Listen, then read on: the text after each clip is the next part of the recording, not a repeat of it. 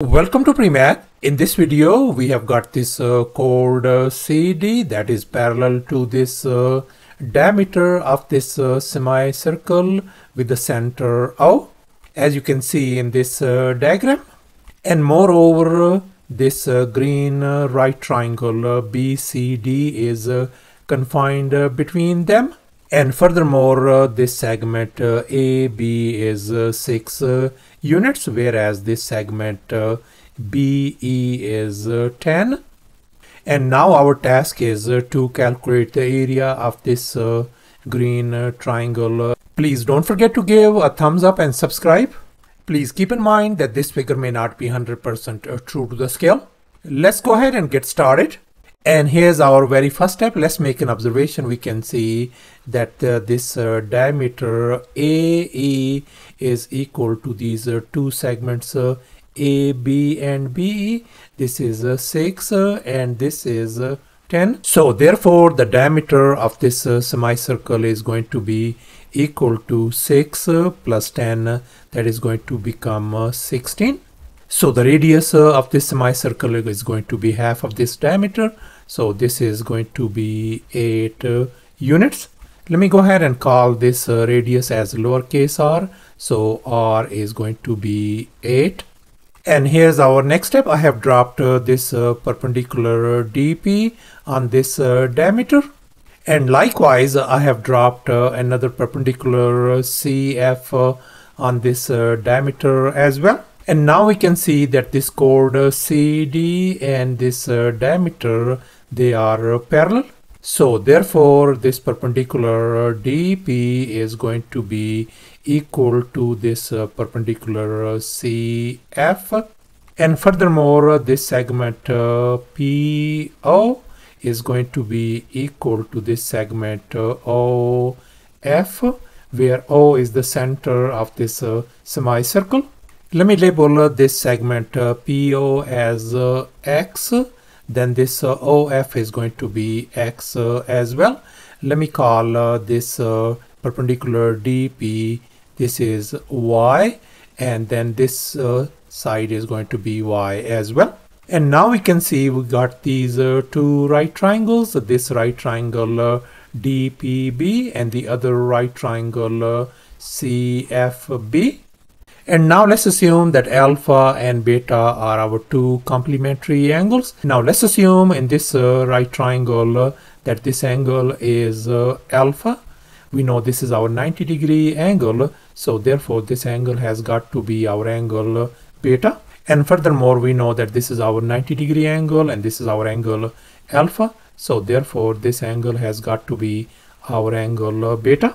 And now in this right triangle, if this angle is beta and this is our 90-degree angle, then this angle has got to be our angle alpha.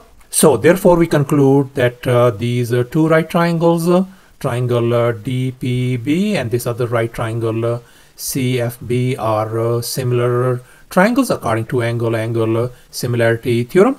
So therefore we are going to have a proportion. In other words, the ratio of PB, let me write down PB and PD is going to be equal to the ratio CF and BF.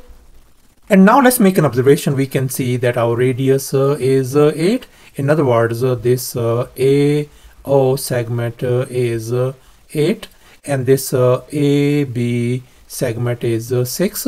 So therefore this tiny segment BO is going to be 8 minus 6 is going to make 2 units. So therefore we can see that this segment PB is going to be X minus 2. So that is going to be X minus 2. And likewise this BF segment is going to be X plus 2. So that is going to become X plus 2. So therefore we can see that this PB segment turns out to be X minus 2. Our this PD segment is lowercase y. Likewise this CF segment is lowercase y. And finally this BF segment is X plus 2. as you can see in this next step. And now let's go ahead and cross multiply. So therefore we can write x minus 2 times x plus 2 is going to be equal to y times y is going to give us y square. And now let's recall this famous identity. A minus b times a plus b is always equal to the difference of two squares, a square minus b square. We are going to apply it on the left hand side. So therefore our left hand side becomes x square minus 4 equal to y square. Let me go ahead and call this our equation number 1. And here's our next step. I have connected this point D with this center O. And now we can see that this DO is the radius of this semicircle. We know this radius is equal to 8. And now let's focus on this right triangle DPO. And now we are going to apply the Pythagorean theorem. And here's our Pythagorean theorem. A square plus b square equal to c square. Let me call this longest leg as our side C. I'm going to call this side lowercase a and this lowercase b. So let's go ahead and fill in the blanks in this Pythagorean formula. A in our case is x. So this become x square, b is y. So become y square equal to c is 8. So 8 square. Let me go ahead and call this our equation number 2. And now let's make an observation. We can see our y square value is x square minus 4. We are going to substitute this value over here for y square. So I'm going to replace this y square by x square minus 4 over here. So therefore this is going to become x square plus x square minus 4 equal to 64. Let's go ahead and add 4 on both sides. This is gone. So 2x square turns out to be 68.